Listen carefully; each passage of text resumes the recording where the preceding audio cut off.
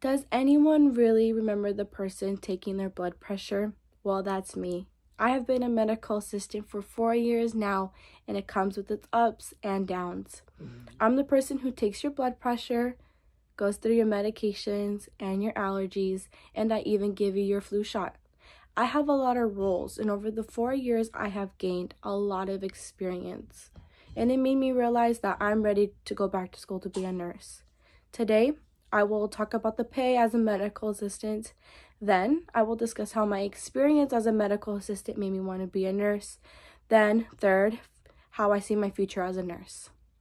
First, let me discuss the pay as the medical assistant. At my first job, I was only making $14 an hour. I did get hired right on after I finished the medical assistant program that took me 8 months to complete. I did my internship at that same location and they hired me right away with no experience. Only making $14 an hour as a medical assistant was hard on me because I did feel like I was not getting paid enough for everything I was doing at that clinic, but it was my first medical assistant job and I did want to get that experience. Then, after being there for 1 year, I applied to another job working with outpatients, and the pay was a lot better. I was finally making $21 an hour at my new location. $21 an hour was a big jump from $14 an hour. The extra money was very helpful since I have 2 kids to support. Now that I just talked about my pay as a medical assistant, let me discuss how my experience as a medical assistant made me want to be a nurse. I feel a great sense of pride working with families and patients through difficult times.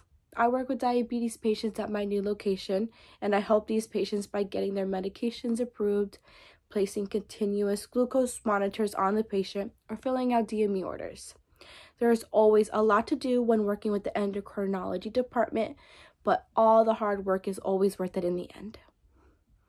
Now that we understand what my experience I went through that made me want to be a nurse, let me explain how I see my future as a nurse. I would like to be a OBGYN nurse and work in the labor and delivery department. I have 2 kids myself, and the nurses I had at that time of my delivery made my overall experience amazing. I would like to do that for other women.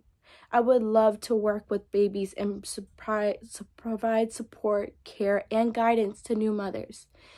They always get to work with physicians during the labor and delivery process, and I cannot wait to be part of that. I know working with the OBGYN departments will have its ups and its downs. I gave birth to 2 healthy kids, but I also experienced a miscarriage myself, and I understand that emotion and that pain. I feel like that is why I can be a good OBGYN nurse, since I can relate to the good and the bad. First, I talked about the pay as a medical assistant, then how my experience as a medical assistant made me want to be a nurse, and finally how I see my future as a nurse. My goal in my life is to always try and do better. I want to create a better future for myself and my kids. I want to be the change other people's lives and really make a difference for them. I want to be that caring nurse that you remember, the one who went above and beyond for her patients. As Val Sainbury once said, nurses dispense comfort, compassion, and caring without even a prescription. It's true. Nurses do more than give medicine and treat wounds. They care about their patients. They care about helping them and improving their lives. And I am ready to leave a positive mark on someone's life. Thank you.